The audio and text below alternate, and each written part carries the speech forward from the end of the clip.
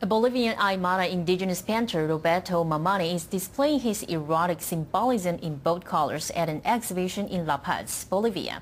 It's the first time for this famous indigenous artist to have his work displayed in the National Art Museum of Bolivia. Mamani says the paintings hide sexuality behind symbol, much the way the Andean culture keeps its sexuality largely private.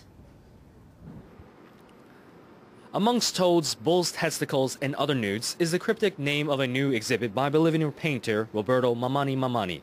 The exhibit opened on March 27 at La Paz's National Art Museum.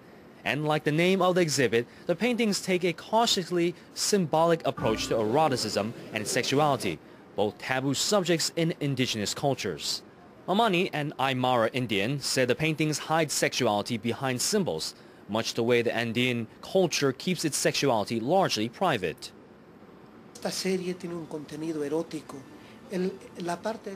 This entire series has erotic content. Eroticism is not shown much in the Andean region. It's more private, religious.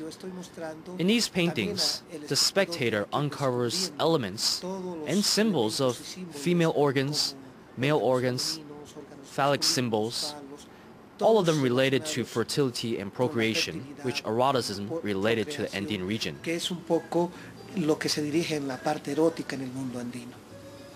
According to Aymara symbols, toads represent fertility, while bulls represent manliness.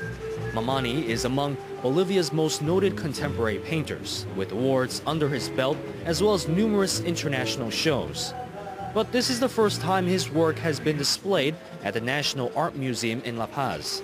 Many chalk his absence at the museum up to discrimination against Bolivia's indigenous. I